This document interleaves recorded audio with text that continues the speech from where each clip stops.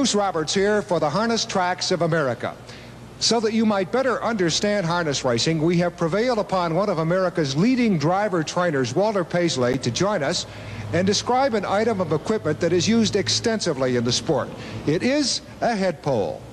Walter, just what is a head pole? A head pole is a piece of equipment used, Bruce, to keep a horse going straight down the racetrack. Would you demonstrate? Sure. Now, if a horse would be bearing in towards the rail, he would have his head turned to the right. So therefore, you would put the head pole on the left side, like this. And then when the horse is bearing in towards the right, you get leverage, and you can pull him out away from it. And it would work just the opposite. If he was bearing out, then you would, on the other side, you would put the head pole. All right, that's the correct definition of the term head pole. But here is how the fans define it. Head pole. Barbershop. Head pole, telephone pole. A lamb? Well, the last turn marker is a head pole. Yeah. You're wrong. What's a head pole? A tadpole's brother. A motor vehicle? What's a head pole?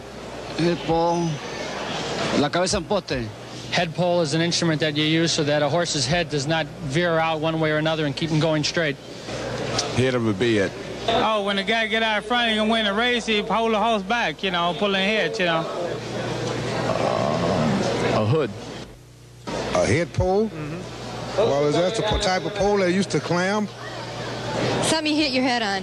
A head pole? Yeah. That sounds like a fish. Head pole? Bed rail. I don't know. Well, we hope you do.